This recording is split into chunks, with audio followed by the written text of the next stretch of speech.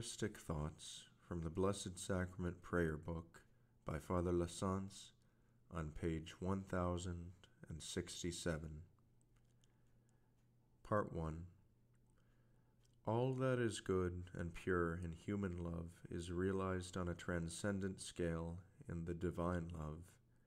There are many touching tales in poetry founded on the prose of real life, telling how kings and princes assumed a lowly disguise in order to win the true love of lowly maidens who loved them for their own sake and not for the rank and wealth which they were startled and grieved to discover, and from which they shrank when their royal suitors insisted on raising them to their own height and sharing everything with them.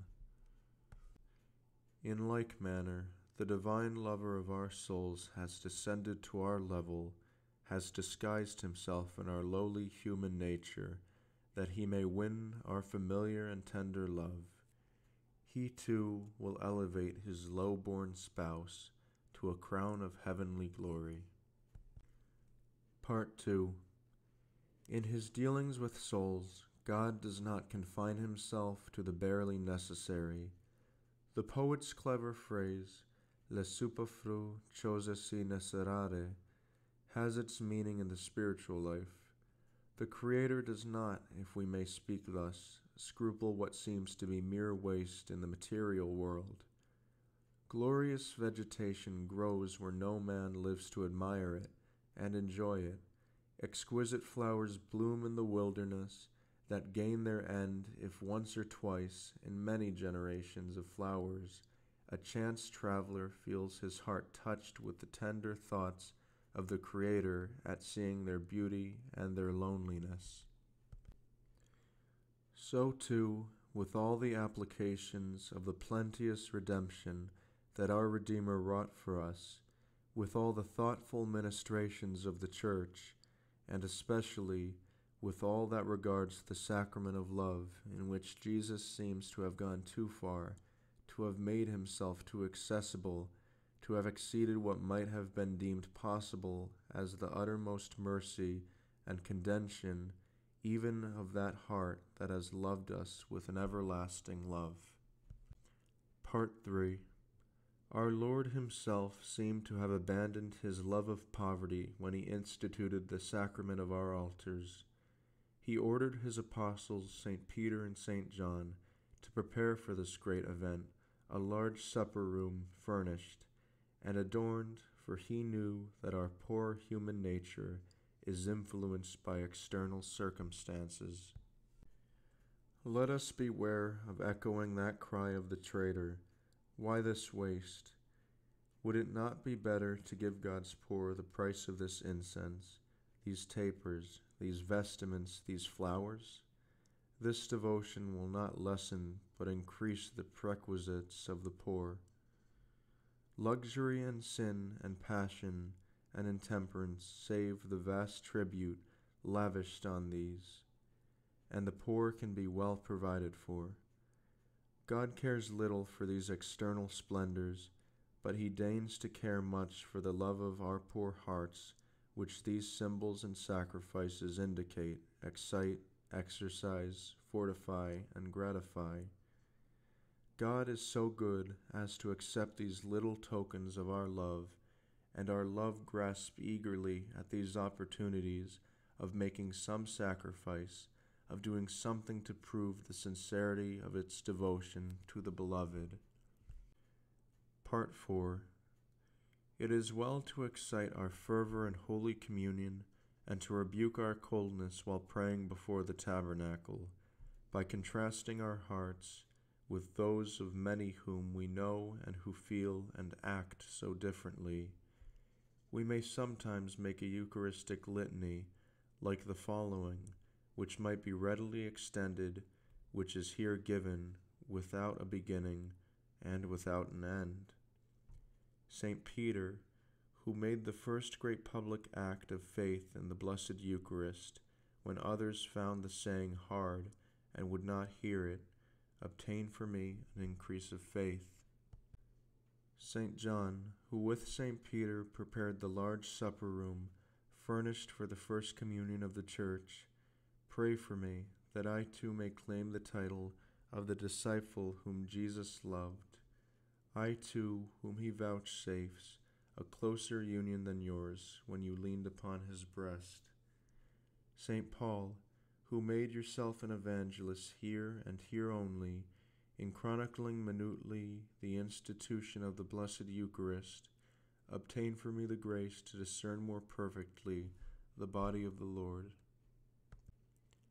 St. Thomas, obtain for me the grace to say with some share of your glowing faith, my Lord and my God, especially when I genuflect before the tabernacle.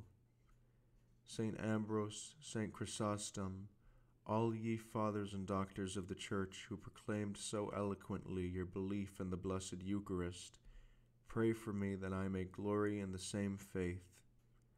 St. Thomas Aquinas, obtain for me some share in the thoughts and feelings of your great heart and mind when you first sang the Laudacion and the Adorate Devote. Blessed Amilda, who died so sweet a death in the ecstasy of your first communion, obtain for me a little yearning of your love. Saint Stanislaus, whose ardent longing made Jesus give himself to you by the ministry of angels, help me to feel more as you felt, since I believed what you believed. Saint Aloysius, pray that I may feel at the altar some of the joyful love that filled your innocent heart when you received your first communion from the hand of St. Charles. Saint Margaret Mary, pray that I may begin to atone to the heart of Jesus, so loving and so little loved, for the coldness of many hearts, especially my own.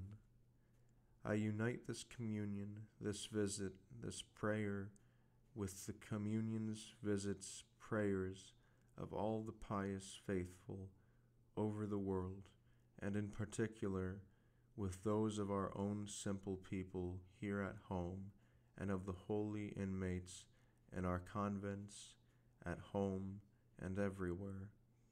Praised and loved forever be the most adorable sacrament of the altar.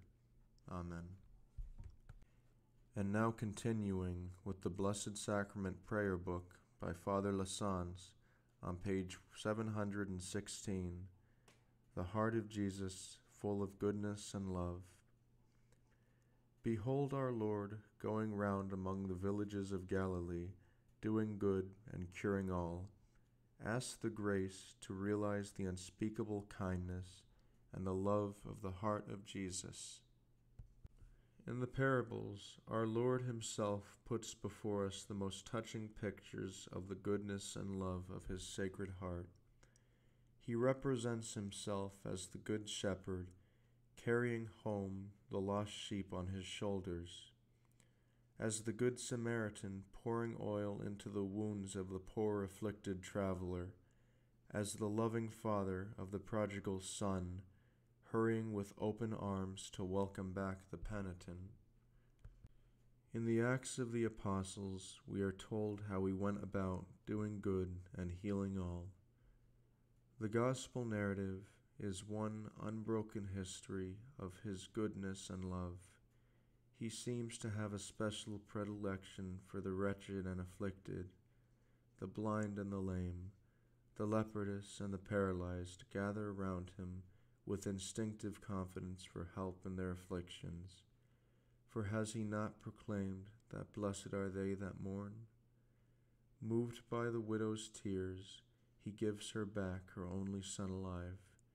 He raises the dead Lazarus from the tomb at the piteous entreaty of his sisters. His love and his goodness towards children are remarkable.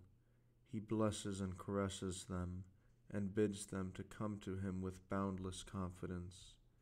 For sinners, he has nothing but words of gentlest kindness. He undertakes a painful journey to win over a poor Samaritan woman, when everyone around would stone to death the wretched woman taken in adultery. He saves her and converts her with a word of love, and who shall tell the wonder of his dealings with the sinner Magdalene?